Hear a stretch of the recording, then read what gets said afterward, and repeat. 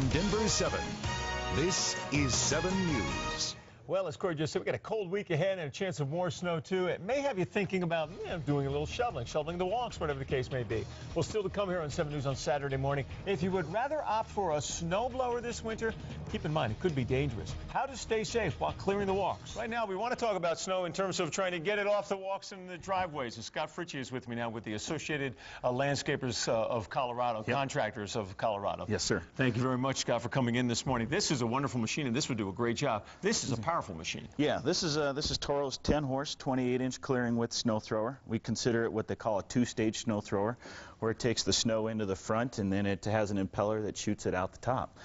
So we've got, we just kind of wanted to cover a few basic things this morning as far as maintenance items and some safety things. And one of the things to do, to look for before you operate the machine is just make sure that cables and wires are not frayed before you go ahead and start it. Make sure that the levers and control surfaces work all properly. And this is like a joystick on it almost. Oh, yeah. The control for this is a wonderful machine. Yep. And then, if you've left that old gas in from last season, it's a simple thing. You can grab a pair of pliers. You can use a household baking tin like this. You can drain your fuel out into this and actually put that in your vehicle. It's important to get that old fuel out. It's not going to run properly with that. You want to change the spark plug.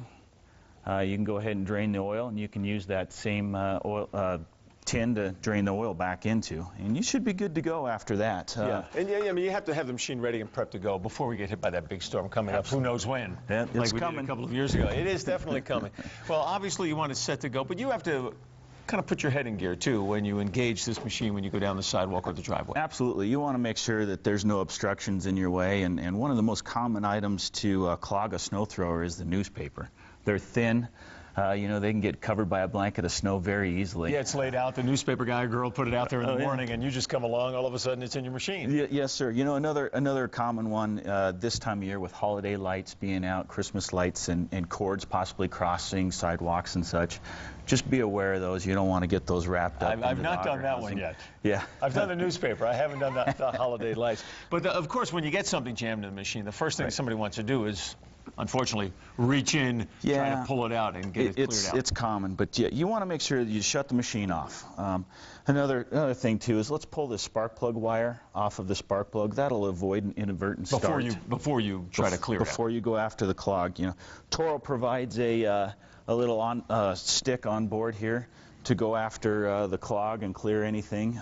You can also use a household item like a broomstick handle or something to maybe go after the clog, but just avoid keeping your fingers and hands out of there. There's obviously a lot of moving parts. This machine will move about 1,700 pounds of snow per minute. So. Yeah, it's tempting to get your hand in there and try to do it as quickly without engaging your mind and stuff like that. Absolutely. I mean, I hate to say it, but Joe Sakic possibly suffered his injury to his fingers from the abs from doing something exactly like that. Sure.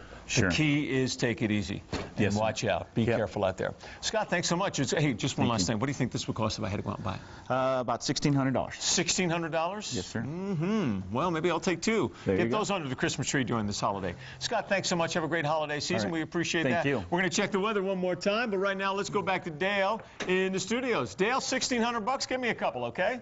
You know what? I have my own. Mine was not $1,600, but I'll tell you, it definitely comes in handy with some of the winters that we see here. So far, I haven't used it this winter, though, just the shovel.